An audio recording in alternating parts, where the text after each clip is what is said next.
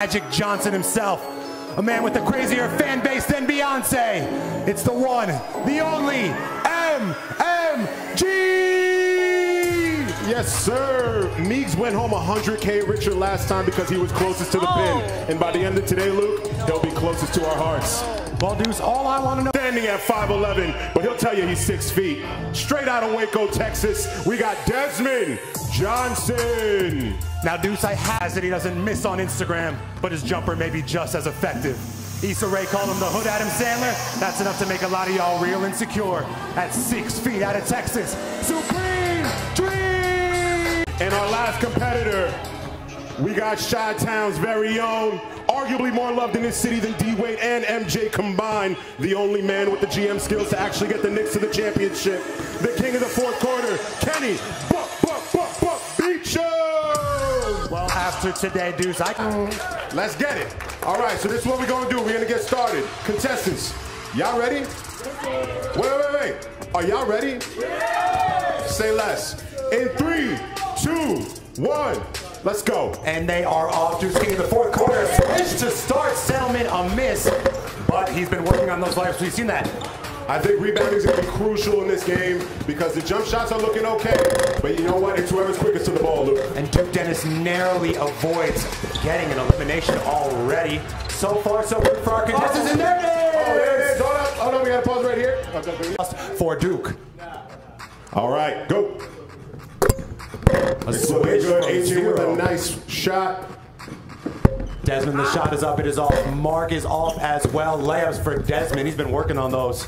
Layups are crucial in this game. I don't know if I've ever seen anything so far from our contestants. A little down and dirty from Agent Zero. Respect smile. She's a silent killer. It's safe to say that Jenna does this, Luke. So Duke is down to 1 life.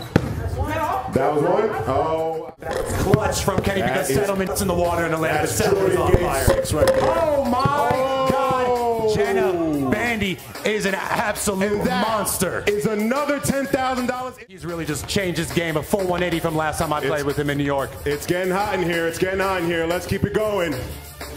Agent Zero, the shot is up. It's looking good. He was of being in front of an absolute sniper. Oh my God, she's pitching a perfect game. She really is. She's putting us on. Sniper. Absolutely. Agent Zero, down he goes, but he's still alive. Listen, she's looking good right now. She really is. MMG. Agent Zero was confident going into this event. I didn't believe in him, but now I do. He's quietly putting on a very impressive performance, Luke.